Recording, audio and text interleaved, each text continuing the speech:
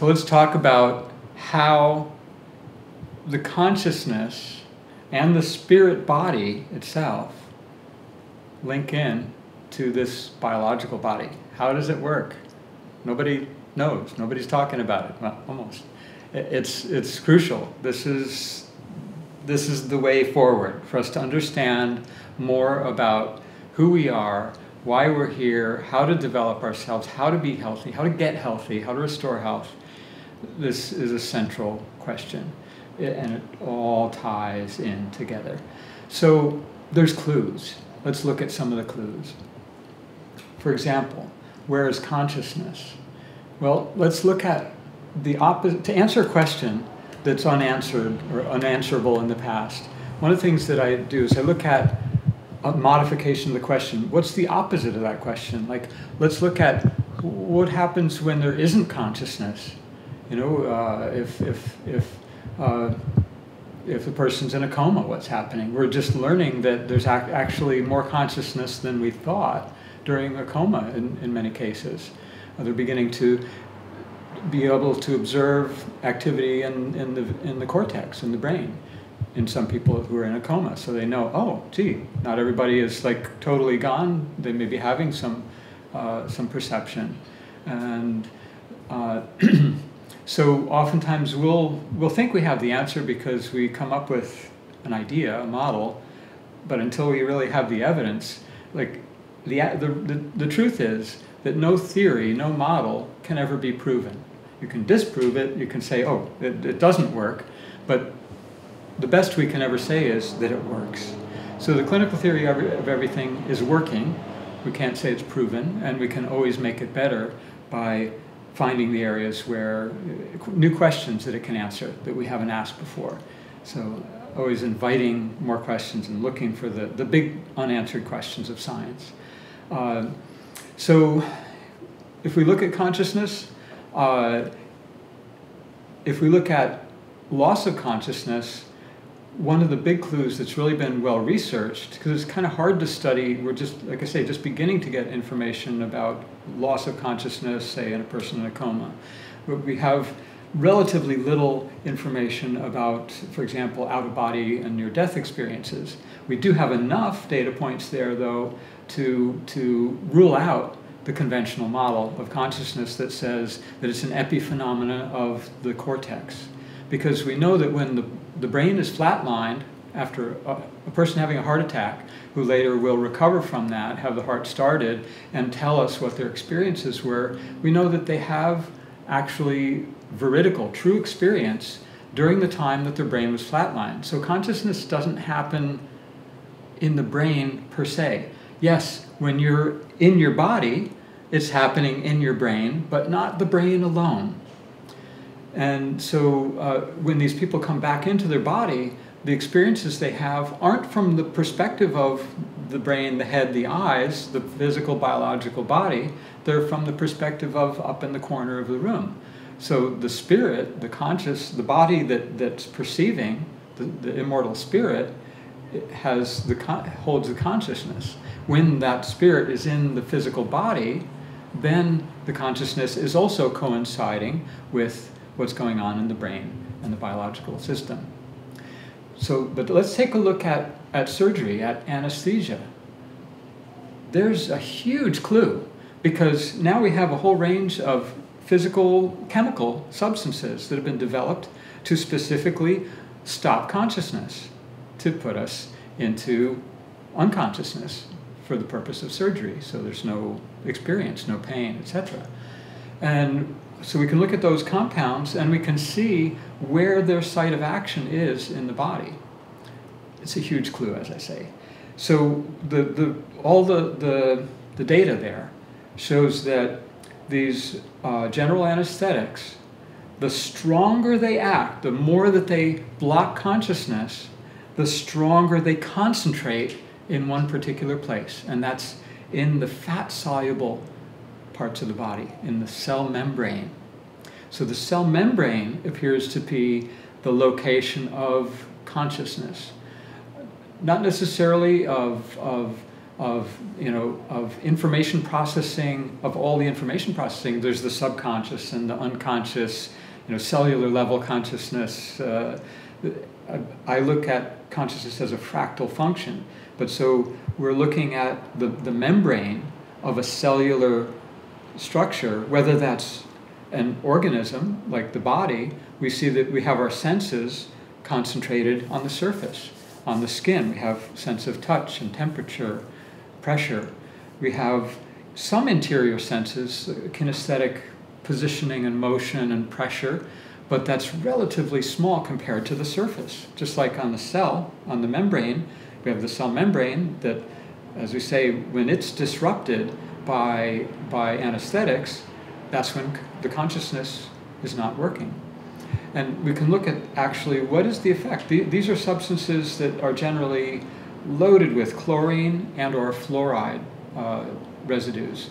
These are very toxic halogen atoms. And what they do on an energetic level is when they're present, we can measure that it totally disrupts the coherence of that membrane.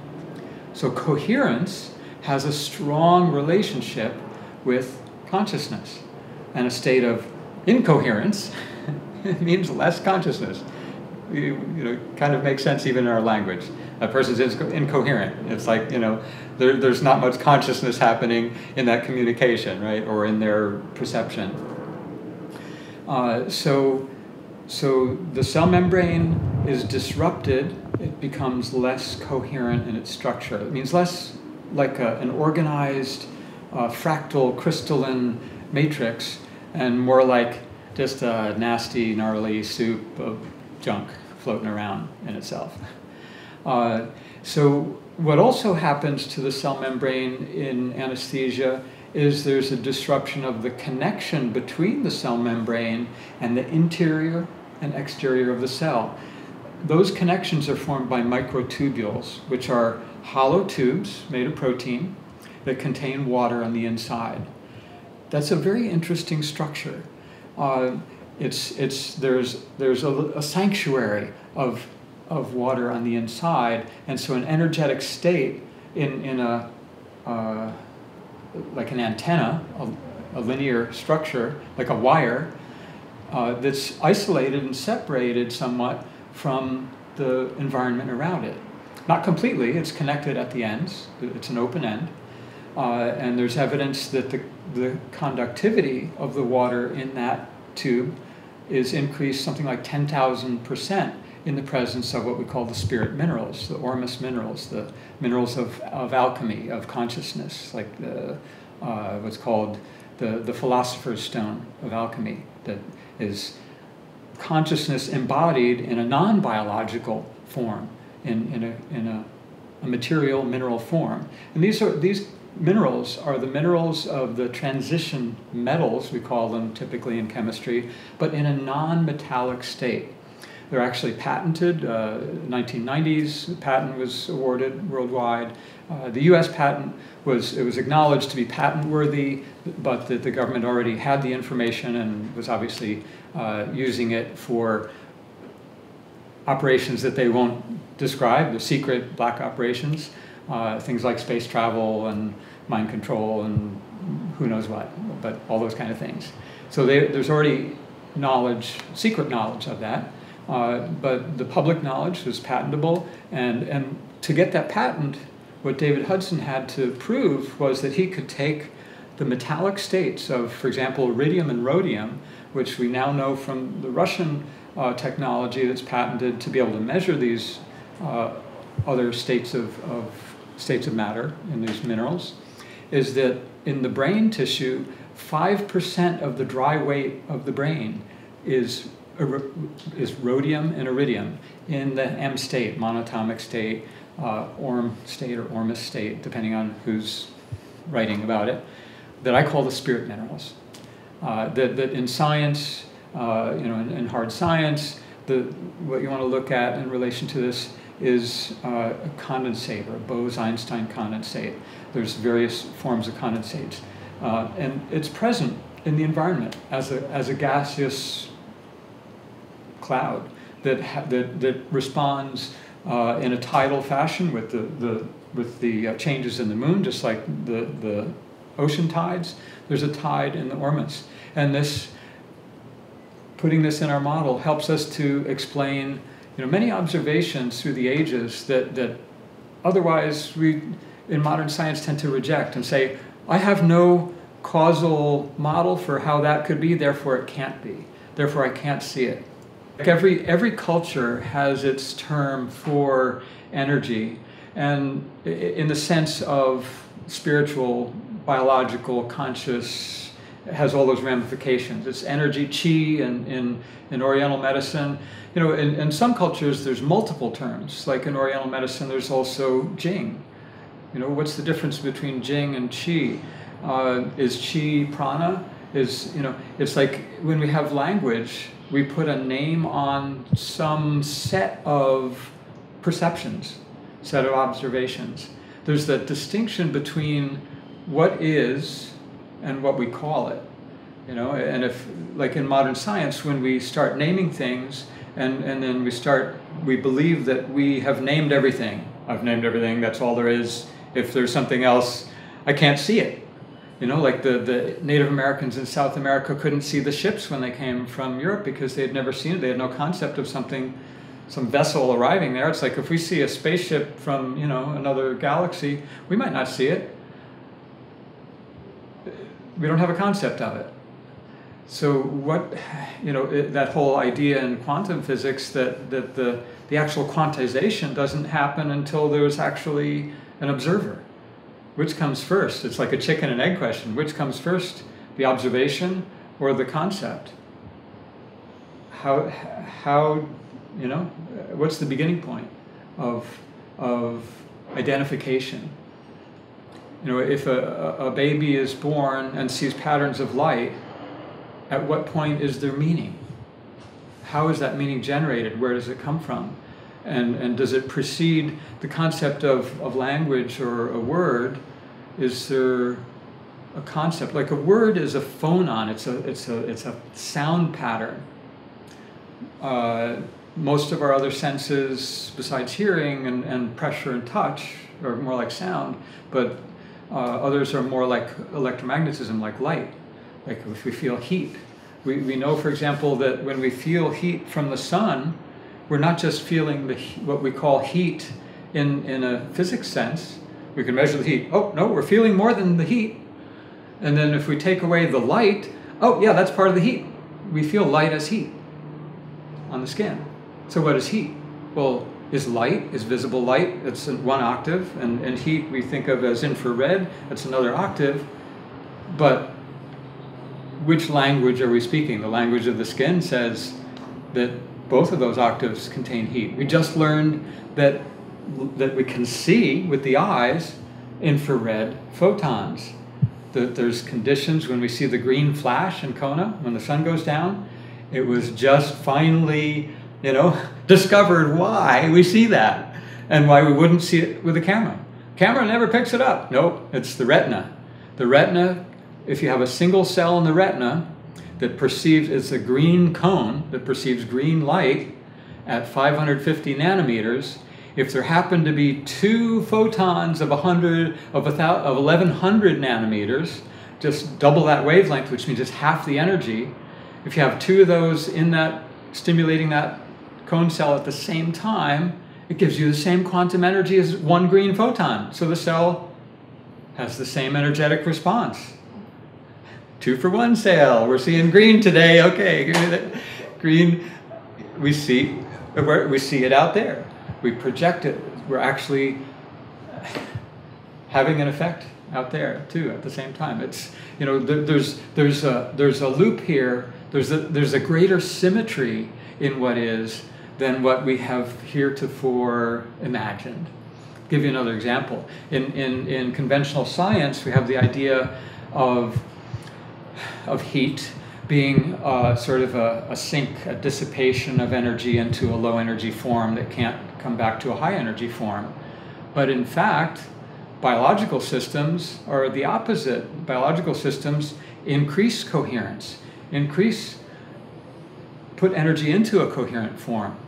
We know that that the energy in one human soul, based on the one study that we have from Dr. McDougall almost 100 years ago, is like 21 grams plus or minus a big range. But if we take, a typical amount that was found to be released at death, not accounted for by any physical, chemical evaporation, any kind of other mechanism, and then has an instantaneous effect and a time course waveform effect. So it has a quantum and a wave effect, just like other forms of existence on a quantum level. But this is it's a quantum effect on a macroscopic biological level. So the amount of energy released or contained in one spirit, one human spirit, is several times more energy than was released from matter into energy at Hiroshima with one bomb. Huge amount of energy. You are, not even just in your biological body, but in your immortal spirit and mind, you have that much power, that much energy. And by design, we are self-regulating. That's what all the biology is a whole series of what we call negative feedback loops, which means self-regulating. A negative feedback loop is where if something pushes the system this way, the system responds to correct itself, to balance itself, to maintain coherence, to maintain a certain balance. So this biological cell of life is an incredible generator of coherence, right? You think billions of people added together. That's an incredible amount of energy that's not going in, sinking into, irreplaceable, irretrievable loss into heat energy. No, it's balancing that increase in entropy, they call it, or which another modern view of entropy, of heat, of dissipation of energy concentration into an unusable form, is also an increase in information. So the universe is experiencing. We are the universe experiencing, increasing the amount of knowledge and information, increasing the consciousness. It's another view, another interpretation of the expanding universe theory. If that fundamental model of the Big Bang and expanding universe that the modern conventional science comes to, which isn't the only interpretation or only model by any means, it may not be the best one, but even within that model, if we look at it and say, well, okay, from that perspective, we only see and understand a couple percent of what all is going on. We can see that there's much more. What is that? Spirit and consciousness makes up the vast majority of what is. And it's the consciousness, the dark energy factor, that's the expansive part. The information increases, the knowledge increases. And one of the models of the black hole concept, which is a concept, not something that anybody's ever observed directly, it's just a model. But one view is that surface of the black hole where nothing can escape is that it holds the information. That it's like if that was a surface of a divine conscious brain, that it would have knowledge of the space around it and the time around it. But, as time passes, it's gaining information, it's increasing in consciousness. So there's nothing that's lost. We see in our environment, an increase in entropy, but what we don't measure is dark matter and dark energy. And according to our measures of those indirect measures, the dark energy is increasing. So there's our balance, our counterbalance for the increase in entropy in classical physics is an increase in consciousness and coherence. Question?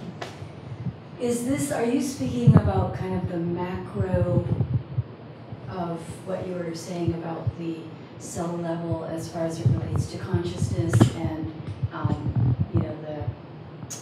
anesthesia effects on consciousness? Yeah, thank you. That you can look at it at a micro-macro level. That's the fractal view. That fractal means the same mathematics applies to you and I as it does to neighboring cells in your liver, or to atoms in a molecule, or to two stars in a galaxy, or to galactic clusters in the largest structures that we can see in space. That the mathematical relationship is one, is identity. It's the same material substance, the same process, same laws of electromagnetism, identical at all those scales. The forms and shapes that plasma takes, that electromagnetic energy forms in the body and in the cosmos is the same. So at a cellular level, the consciousness is at the cell membrane. At the level of the mitochondria inside the cell, well, that's a cell, that's like a bacterial cell, and it has a membrane, and so its consciousness is in its membrane. The nucleus of the cell has a membrane. Other organelles have membrane functions. So we can look to those membranes as being like a holographic collection of information, of the interference patterns of waveforms as they hit that surface, give that surface a simultaneous awareness of the three-dimensionality of the environment of the space around it. It's the film. And again, consciousness is the coherence of information between one space of space-time and another space-time. See, I think it's, in my model, in my view, it's where Einstein was right about, the only place that he was right about relativity is in the spirit, the mind and spirit side of the equation. Relativity is all about perception. It's about measurement. It's started with a thought experiment about measurement and observation. That's asking not about the physical body of the stars and planets or the biology, but about the perception, about the consciousness, about weights and measures. How do we observe that? How does the clock change? How does it observe? How do we observe it? How do we measure things? You were going to ask. You were talking a little bit about the monatomic minerals and something about them with the coherence of the cell membrane. Yeah, well, the membrane, we saw with the anesthetics that they're fat soluble. The stronger their fat solubility, the stronger their partition coefficient in the fat soluble phase, the stronger, more powerful they are as an anesthetic. So with the relationship with the minerals of consciousness, the spirit minerals, the M-state minerals, the ormus, the philosopher's stone, is that it's oily. It has an affinity for oil. It's also sweet. It has an affinity for sugar. Sugar has ring structures. Ring structures act as a mini Faraday cage or a sanctuary. The oil of the membrane does not conduct electricity. It's an insulator. It's a mini Faraday cage. It's an insulator. It's a sanctuary. So it's a place that these consciousness minerals will tend to concentrate. Why are we programmed biologically on a chemical level? Ignore for a moment the spirit side. Just on a biological level, why do we eat sugar? Because in a natural environment, sugar is present when fruit is ripe, which means it's full of nutrition and full of spiritual energy. It's ready, has everything it needs to make new life. And so we take that in, we get the B vitamins, we get everything we need to process the sugars, we get the spirit minerals because they sit in the ring structures of the sugars. But what happens when we refine things, we're using 50 and 60 hertz electromagnetic fields, which drive the spirit away. We use metallic surfaces and blades and, like in Lord of the Rings, they're cutting and biting and taking the spirit out of it, destroying, separating it. What I call weaponizing it. This white sugar, refined sugar, and most other things that are refined are weaponized. They've had their spirit removed from them. So if they were a carrier of spirit minerals, like a sugar, well, now it's a vampire. that wants to take your spirit. It's going to take it, transport it, take it out of your bodies. You know, you're going to lose. You're going to lose. We know even on a nutritional level that a refined sugar is nutrient depleting. It lowers our levels of chromium and B vitamins and other minerals and nutrition generally. Should we use ceramic knives instead of metal knives? Ceramic makes much more sense, and ceramics have a huge range of properties. So ceramics have the capacity to be designed to even have health promoting effects. You could have a ceramic, for example, that contains different minerals. It's like a clay. Ceramic is like clay. Now clay can have a huge wide range of properties depending on what's in it. So it can be designed to have, say, a negative electrical charge, so that instead of removing electrons from a food when you cut it, it could add electrons to it. That would be wonderful. You know, we want to design, redesign, retool our technological world to where we're feeding the spirit and the mind, not as is being done now, weaponizing the tools and foods so that we keep people unconscious, keep them unhealthy, keep them weakened so they can be in mental slavery. Yeah. Oh, I'm wanting to be able to kind of grasp the clinical theory of everything. And I'm feeling like I'm not getting it. Yeah, the real problem. Is that okay? Yeah, it is. It's I just want to check. It's perfect. If you feel like you're missing something, it's because you are.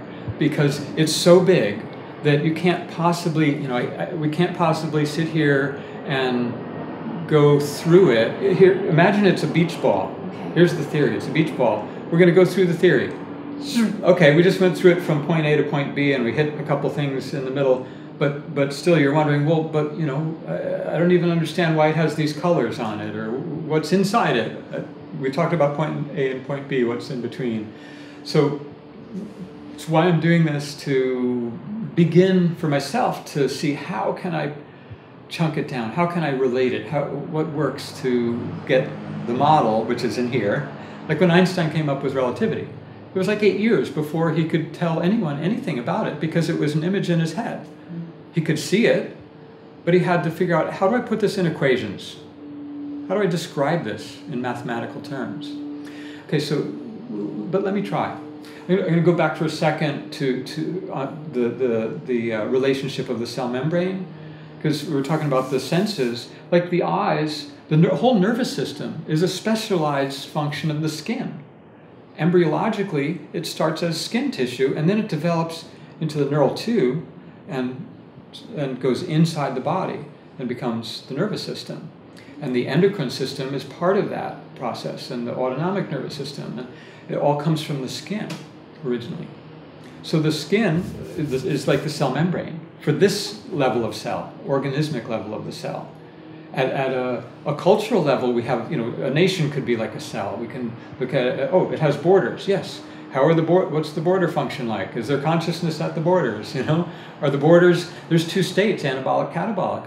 Is it in an anabolic state where the borders are saying, oh yeah, great, these are resources we can use, come on in, you know, we're doing business, we're open for business, come on in, bring your wares, come, you know, get what you need from us, and we can communicate. Or are we shut down? Are we in fear? Are we saying, I'm under threat, I'm under duress, there's stress happening, so I'm in a detoxification mode. My immune system's activated to take out invaders. Which mode are we in? That's an important question. The question on an organismic level is about self. Who am I? And what is not self? Because topologically, there might be not self inside. Oh, that hurts. That doesn't feel like me. That feels like something getting me. Right? How do we identify? Or I see you as another self. I treat you as I would like to be treated myself. Myself can be as big as the stars, or as small as only a very small portion of me, or gone altogether. I may check out. Another spirit entity may come in and operate the biology. And on a spiritual level, that's acknowledged to be true, widely true, that there's many who function not as their own soul, but operating in commerce as if they were a real live sentient being. But there are programs that don't have life in them. We can call these fallen angels. Well, they only have life if we give them that. What we need to activate our planetary cellular level is to identify every human being as self. You're another self for me. Now, you may be in a state of viability or non-viability. You may be in a state that I'm safe interacting with, or that I need to keep my distance. But we know now that even if you're at a distance where you can't even see me, I can see you in my mind's eye, I can affect you, and my thoughts, my vision, my intention does have a real effect on you. So treat our thoughts as things, be responsible for the world that each of us is actually creating every moment. And we can affect the future, and we can affect the past. We're navigating in space-time. Again, this is where the spiritual world, the spiritual truth is beyond the relativity of Einstein, because we can affect the future and the past. We're not limited by billiard balls going through a mechanical dead universe, and that life is a random meeting of those billiard balls. It's so far beyond that. We are part of a living, conscious universe. We are cells in that divine body as much as a cell in your immune system is part of your body.